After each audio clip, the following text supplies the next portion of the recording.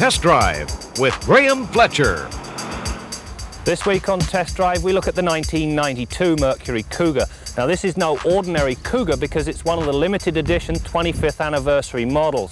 There will only be 300 of these vehicles available throughout Canada. As Lewis Carroll wrote, curiouser and curiouser. Here you have a car company that all but ignores the anniversaries of the T-Bird and Mustang, and yet here we are testing a vehicle that has seen not one, but two anniversary models in the last 5 years. Now I'm not knocking them because this, the 25th anniversary Cougar, is a very nice piece of work. Inside, start with an LS model and add special cloth and leather seats with green suede inserts, unique black wood grain accents on the dash, and a host of 25th anniversary logos. The effect is different without being gaudy. Up front, the seats are form-fitting and comfortable, and the large side bolsters add the required lateral support. Accessing the rear seats is fairly easy for a two-door because of the size of the doors. Once back there, you'll find generous amounts of head and legroom. The only downside is that the sheer size of the doors can make them rather cumbersome in close quarters. The dash features a full array of analog instrumentation that is very easily read at a glance, and all controls from the power windows on the left through the steering wheel mounted cruise controls to the radio are all well placed and easy to reach. On the subject of the radio, it is Ford's JBL sound system complete with an in-dash CD. For the money, there simply is not a better sounding system. The trunk is simply huge, features a nice flat floor and bumper level liftover. The only hindrance is the mammoth amplifier that hangs down on the right side. Picture this for a scenario. You've just wheeled into your local shopping mall and you've opened the trunk to get something out or to put your valuables back here. Now all the time you've got the deck lid open, this little number here is conspicuous and open for anybody to see. Now that is the keyless entry code for this car. In essence, if somebody picks that number up, you've given them a key to your car.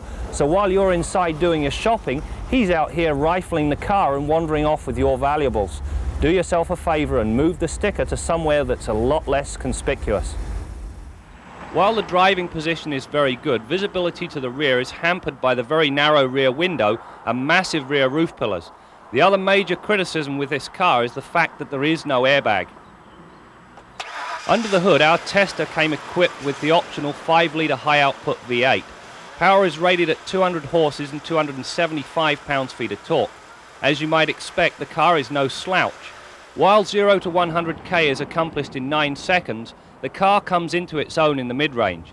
Step on the gas at 80 and you zip through the 120 mark in short order.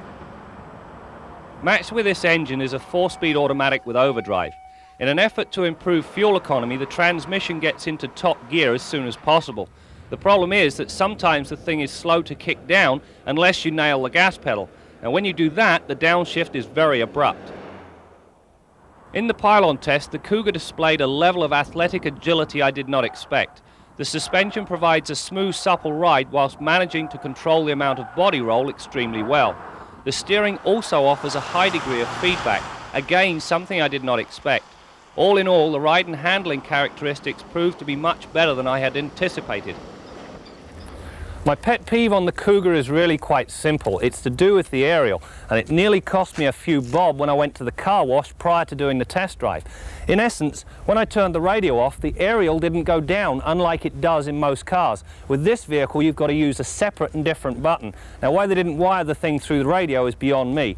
Anyway, now to the scoreboard for a rundown on the 1992 25th anniversary Cougar. For a large car, the Cougar handled the pylon test with remarkable aplomb. Out on the open road, the suspension provides a firm yet supple ride that ensures the required level of comfort. The 200-horse V8 engine ensures prompt throttle response under all circumstances. 0 to 100 acceleration is accomplished in 9 seconds. The $1,500 cost of upgrading from the rather anemic 3.8-litre V6 is worth every single penny. The brakes are responsive and the pedal easy to modulate. We required 117 feet to stop from 80k. The addition of an anti-lock system here would not go amiss. The Cougar is very comfortable and easy to drive. Under most circumstances, the level of wind and engine noise is minimal. The exception is under hard acceleration, but then the sweet song that the engine sings is rather pleasant to listen to. Fuel economy is not one of this car's fortes. During the test, we averaged a rather thirsty 14 litres per 100 kilometres or 20 miles per gallon. High and low figures were 28 and 18 respectively. The Cougar successfully blends luxury and performance in an appealing package that offers the best North America has to offer: V8 power in a rear-wheel drive car.